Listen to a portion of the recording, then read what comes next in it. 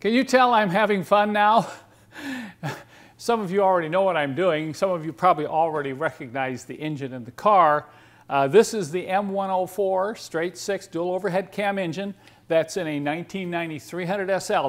And I have to replace the head gasket because the head gasket is leaking oil and the front timing cover seal is leaking oil as well. And this is a very common occurrence. There's a lot of these engines out there, and there's a lot of them out there with leaking head gaskets and front timing cover seals. So what I'm doing, I decided to go ahead and do a full video series on this. In fact, it's going to be the longest on-demand video I've ever done.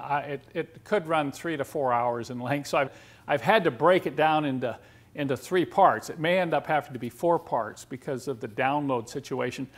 But in this video, I go over everything. I go over every detail, all those things that can be a mystery. I get rid of the mysteries behind getting the head off and back on successfully, but I also cover all the other little things that might come up to bite you, okay?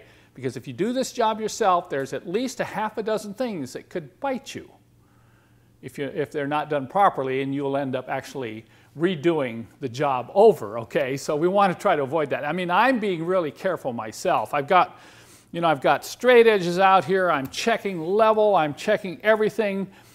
Double checking everything. I'm ordering all the parts I need, including parts underneath the intake manifold, which I want to replace now because the access under there is so difficult on these early, M104, straight sixes. So that's what I'm doing. I'm having a lot of fun. I'm shooting a lot of video here. I'm almost getting tired because it's one scene after one video is like 18 total scenes. So if you have a M104 engine that's leaking oil out of the head gasket, you might want to check this out because this is something you can do yourself and literally save a ton of money.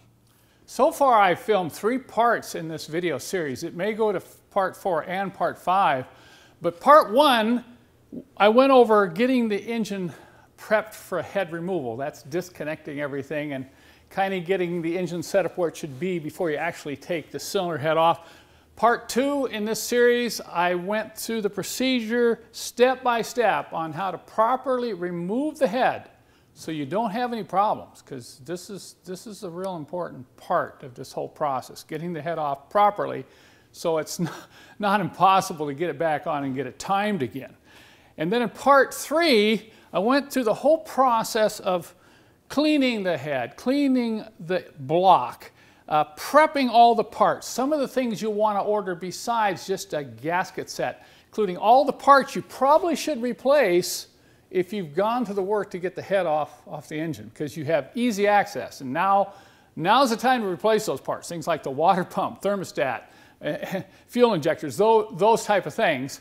Now in the next part, we're getting ready. You can see the head is ready. I've had the exhaust manifolds coated and machined. They're ready to go back on. We're going to get ready to put this head back on the engine and get it all timed properly. And that'll be covered in part 4, probably done, finished up around late May or June of 2015. And then, if I need another part, we'll kind of wrap it up as we talk about some of the things that we'll have to make sure are hooked up properly, and maybe some final tuning and some final comments about this job. So as I say, this is a big job, and it took a lot of time to do the job, and it took even more time to film it. Now this is specific to the 104, the M104 engine. I know if you have an M103 engine, that's a single overhead cam engine, you have some of the same problems with some of the same leaks.